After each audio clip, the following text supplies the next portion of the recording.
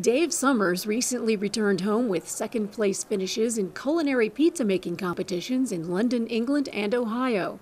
The co-owner of Mad Mushroom Pizza says he began competing in 2006 on the athletic side, including the fastest pizza maker and largest dough stretch. In 11, 12, and 13, I was finishing first and second in all of those, the fastest and the largest. And at that point is when the United States Pizza team asked me to become the athletic coordinator for the team. You heard correctly. Dave Sommers oversees nearly a dozen members of the United States Pizza team, which competed last month in London.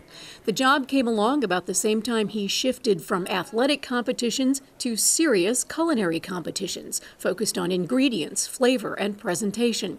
He recruits pizza chefs and helps the team run 4 annual competitions for the United States Pizza Cup in preparation for international competitions in Parma, Italy, and elsewhere.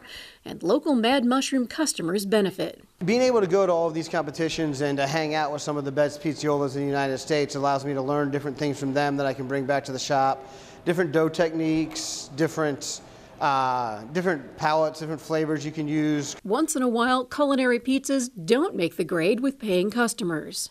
In 2015, I believe it was when I made my filet mignon pizza in Italy, which scored the highest I've ever done. But to bring that to market, it was going to cost more than $40 per pizza to make. He's been refining a recipe he brought back from another competitor. The pizza has a rosemary, dill, and fennel seed-infused crust, house-made fennel sausage, fresh mozzarella, and after baking is topped with arugula, another cured meat, shaved Parmesan and Reggiano, and a drizzle of honey.